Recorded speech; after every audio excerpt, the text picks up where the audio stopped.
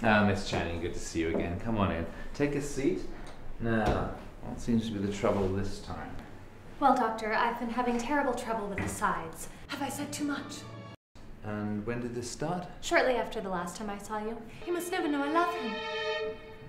Does anyone else hear these asides? What can he mean? I don't think so. You don't see an imaginary audience or anything? No. No, that would be crazy. So, is there anything you can do for me? Yes. As a matter of fact, a friend of mine struggled with asides for years. And did he ever find a cure? And can I cure this burning love?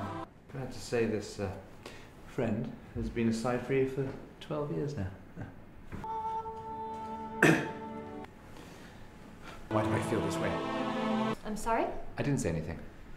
Oh God, am I having a relapse? Dare I hope? Is he like me? And would the world ever understand the love between a doctor and his patient? I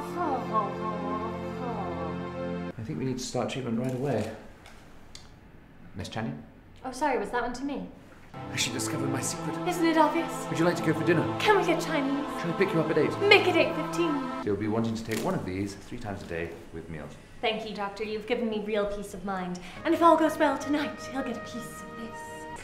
Goodbye, Miss Channing.